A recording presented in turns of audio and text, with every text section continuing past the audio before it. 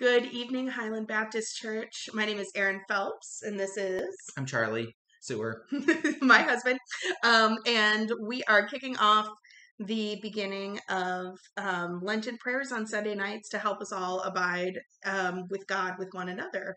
So we're starting this because over a decade ago, when we were still just kind of early in our relationship, both of us actually started a practice of praying together every night because of our Lenten practice. That's what we did to enrich our lives, and we liked it so much that it's part of our routine.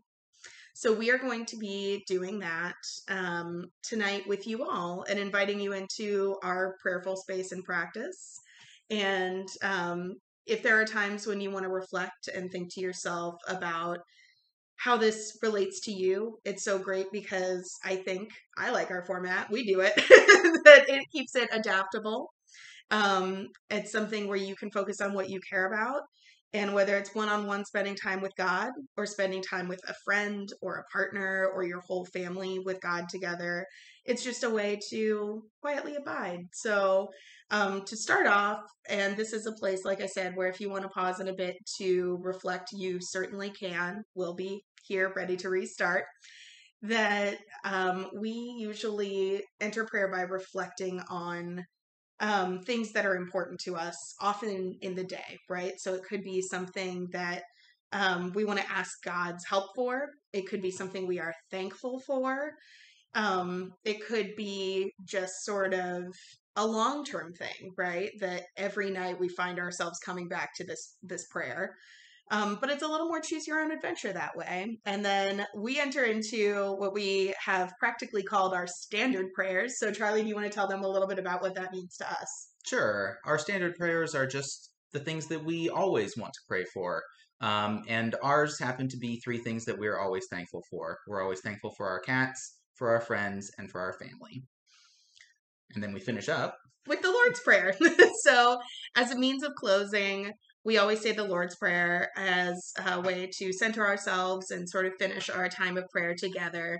So you are invited to do that with us as well at the end of this. So once again, it's kind of whatever occurs to you as the day has happened, whatever is on your heart. And that can include Thanksgiving too. That's something really important. And sometimes I even just say thanks to God for being God.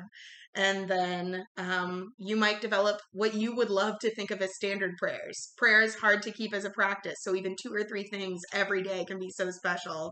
And then finally, the Lord's Prayer, something recited. So we invite you into our prayer time together. And at this time, you can also be bringing your own thoughts and petitions to God. So I'll start by saying I want to say a prayer of thanksgiving for the Highland Baptist community. The church is so special. We are doing so many big and lovely things as a community, and being able to see people's faces and be together just means a whole lot. Charlie, what's something you want to pray for?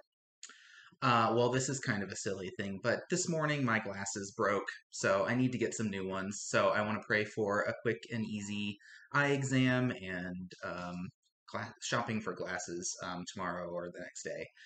So hope everything works out okay. Yes, I want to tack on that. I want to pray that those things are not too expensive. Mm-hmm. And also I pray that I like the glasses he picks out for himself. So help God. I want to also, on a more serious note, pray for peace. I want to pray for peace just in the Ukraine. Sorry, you may be able to hear our cat, but that is often part of prayer too. Peace in Ukraine, but also worldwide. There are so many other kinds of peace that we're hungry for, and I want to pray that God helps us be that peace and bring that peace however we can. I also want to pray for something a little bigger, which is just for our future as a couple, as individuals, but also as a community.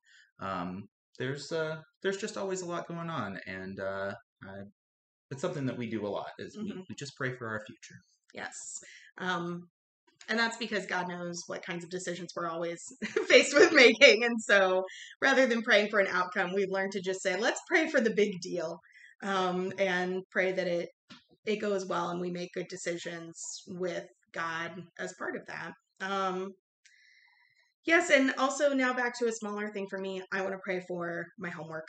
I have a lot of homework that I've been putting off all weekend, and now is the time that I really need to buckle down so I can do well in my studies and feel good about my progress. So That's great. yeah, you ready for standard prayers? That sounds great. And again, yours might be totally different. In fact, I would expect them to be. Well, let's pray in thanksgiving for our cats, especially this one who's walking around behind the computer right now. He wants to be part of prayer. He We'll has see to if be a he part of gets things. interested in our candles. But we are thankful for our cats anyway. They're wonderful. Let's also pray in thanksgiving for all of our friends, our Bible study friends that we saw this morning, and for everyone at Highland and everyone that we know. We know such wonderful people. Mm-hmm. And then finally, we'll pray in thanksgiving for our families. They're so wonderful and supportive, and just very lucky to have them. Mm-hmm. And now you're invited on your side of the computer or tablet to join us as we wrap up the way we usually do with the Lord's Prayer. And I should say we have preferred language that we use a lot of the time. So we often say our Creator. It's kind of like what Lauren sometimes does when she's praying that prayer at church. But you can say whatever you want, our mother, our father, our parent. But we'll start by saying our Creator. So, all right. Our Creator, who art in heaven, hallowed be thy name. Thy kingdom come, thy will be done, on earth as it is in heaven. Give us this day our daily bread, and forgive us our trespasses, as we forgive those who trespass against us. And lead us not into temptation, but deliver us from evil.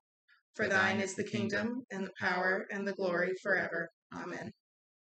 Thank you, Highland, for entering into this time of quiet, relaxed prayer. And we hope that you find your own ways to enjoy unwinding this weekend with the prayers on your hearts. And in the meantime, enjoy abiding in God's shadow. Bye.